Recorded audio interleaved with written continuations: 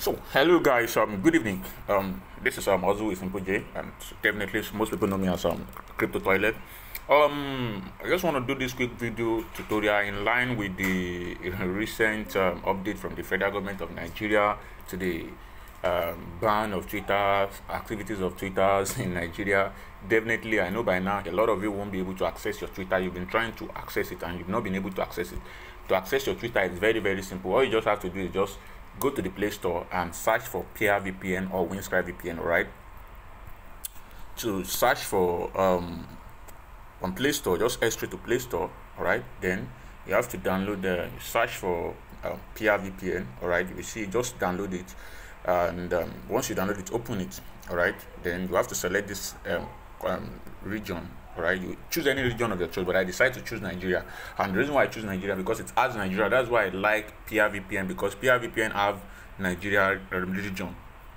And the reason why I choose Nigeria is because I use my phone. Sometimes I use my phone for trading, and Binance does not like using VPN for trading. But since it's a Nigerian VPN, no problem.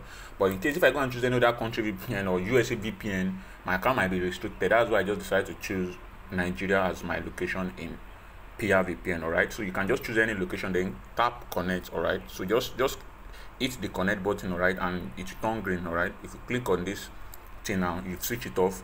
Then if you click on, you switch it on. Alright, so you just have to switch it on. Once you switch it on, it will turn green. Okay, but there's one problem with this thing. This one problem with Twitter now is that when Twitter eventually restrict your account and they ask you, or probably maybe you want to log in from another device, Twitter might ask you for an OTP code. Most especially if you enable OTP on your Twitter account, you have to go and disable it. Alright, you have to quickly disable it. The reason why you have to disable it is because if Twitter eventually asks for OTP, you won't be able to receive OTP with your mobile number, be it MTN, Glo, because it will disable Twitter.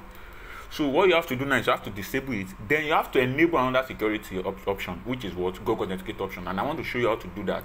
The reason is so that even if you want to log in on another device, instead of them asking for OTP, they will only ask you for Google Authenticator code, which is very, very simple. So in order to do that, what you have to do is you have to head straight to Play Store. But before that, let me also tell you that it's not only Peer VPN you can use. You can use any VPN to access Twitter. You can use Windscribe. They are all free. Windscribe, I use Windscribe as well. I use Windscribe for both any online stores, maybe like most especially for Fiverr and some other stuff. I use Windscribe VPN. So what you have to do is you can also download Windscribe VPN. Right, so but now to secure your Twitter account, what you have to do is this: you have to download Google Authenticator. You have to go to the Play Store or iOS, either Apple or Android.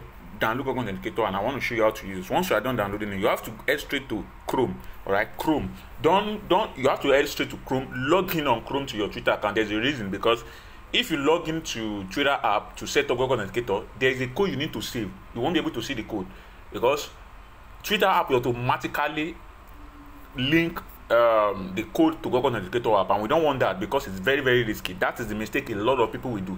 A lot of people using app will be connected to Google Authenticator automatically without saving the particular code which I'm going to be showing you. It is that code, Google Authenticator code, is very, very important. The reason why it's important is if this code, if you lose your phone and maybe you get another phone and you want to log in, Twitter will ask you for a Google Authenticator code, and for you to generate that code, there is a code you should have saved while setting it up. Alright, you have to go and download Google Authenticator on that phone. Maybe you have another phone, that phone you just bought. Maybe you lost your previous phone and you want to log into your Twitter on the new phone. You have to install Google Authenticator on the new phone, and by the time you install Google Authenticator, there is a code Google Authenticator will ask from you, the code that Twitter gave you while trying to set up your Google Authenticator. So you have to save that code. Once you have the code, no problem. You just link it with Google Authenticator again and generate the OTP code needed to log into your Twitter account. But if you use the app to set up, if you use Twitter app to set up this thing, that code you are supposed to save, you will not see it, and it becomes a problem if you lose that phone. And many people will make this mistake. So don't make that mistake. So make sure you log in to your Twitter on your Android, on your Chrome. Alright, because it is Chrome. You will be able, if you log in on Chrome, you'll be able to set this. You'll be able to set it easily. You will have access to the code which I will be showing you. So what you have to do is this: you just have to go to your settings like this. Then you go straight to settings. Once you click on your menu, you head straight to settings and privacy here. Alright, once you click on settings, alright, you will head straight to security an account access. You will click on it. So you will head straight to security. Then you see where they write two-factor authenticator. Alright, two-factor authenticator.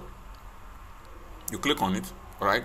Once you see two-factor authenticator, the next thing you have to do is you will see where they write what are they called? Okay, you will see text message, this, you will see this, and you see this. Now, if you've already marked this, check it, unmark it. Alright, but before you unmark it, alright, you have to unmark it. You have to uncheck this thing. Alright, if you've done that before. So the next thing you have to do now, you will now click on this authenticator app. So once you click on it, you will click on this authenticator app. Alright, you click on the authenticator app. So once you click on it, it will generate this thing for you, this particular what are they calling it? It will generate this particular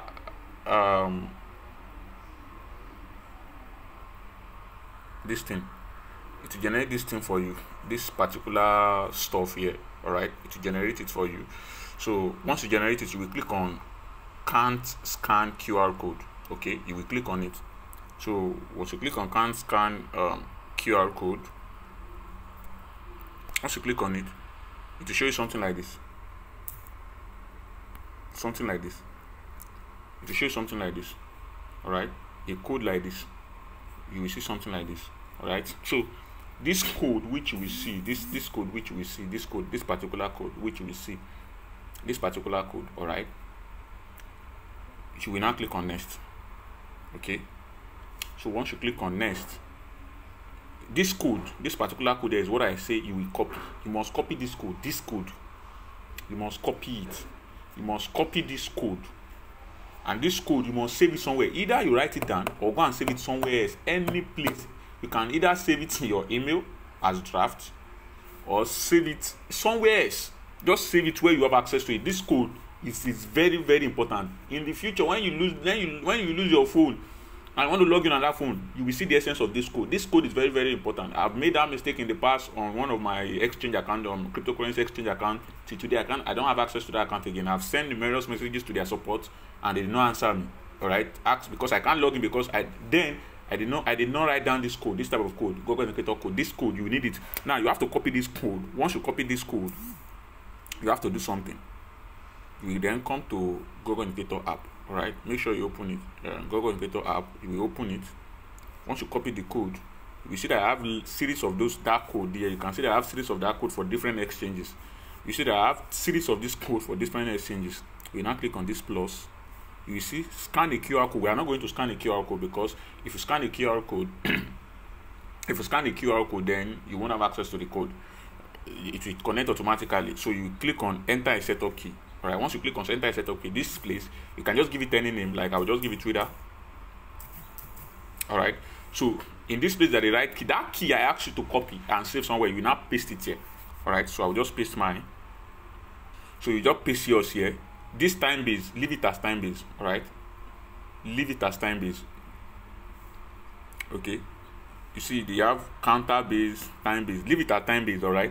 You can choose whichever one you want to, but I usually leave my own at time base. All right. So I'll post my key here. All right. So I've added my own, so you can see it here. It will start showing code here.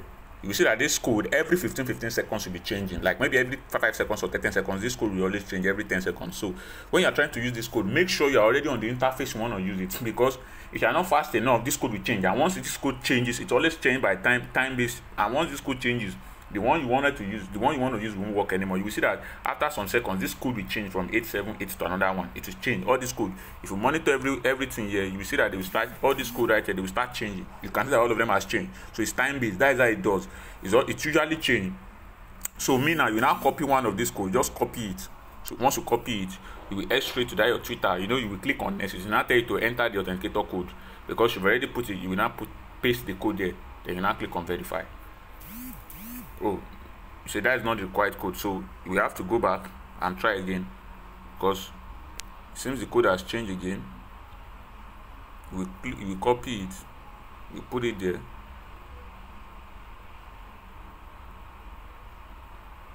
Oh, then what actually happened here is I used the previous Google Authenticator code. I use the previous one. So what I'm going to do is, in this place it wrote, if the verification process failed, go back and link the app to Twitter account again. So I will click on it. I will go here. So I will have to go and generate fresh Google Authenticator, this thing. So I will go and generate this. So what I will do here is this, because I will come here, I will delete this one because I don't need it again. I will click on it. Once you tap it, you will see delete up here. Delete up here. So I want to delete it. I will go and add a new one. I will remove account. I will click on this plus down here. I will click on enter a setup key again. So I will scroll down here. I will go to this place.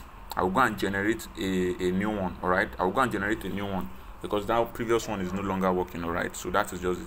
But for you, once you are able to set the one that works, you don't need to generate a new one here because you just be using that one. You go and save it.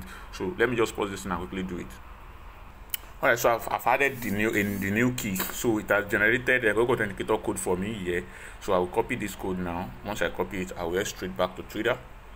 All right, so I'm back here. Enter Authenticator code. I will just put it, paste it here. Click on verify. You can see that it has gone. Okay. All right, so it said I should save. Okay,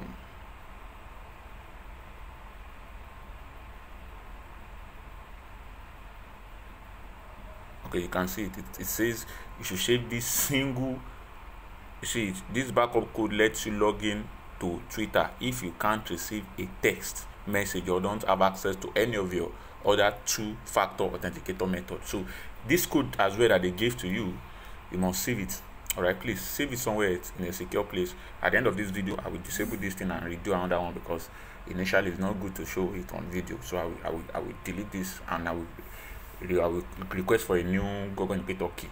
So that you give me something different from this. I'm just doing this for the sake of this video tutorial. So now you will click on this thing, copy it, make sure you save it too. All right, then you click on got it. All right, so once you click on got it, you see that this thing has been marked.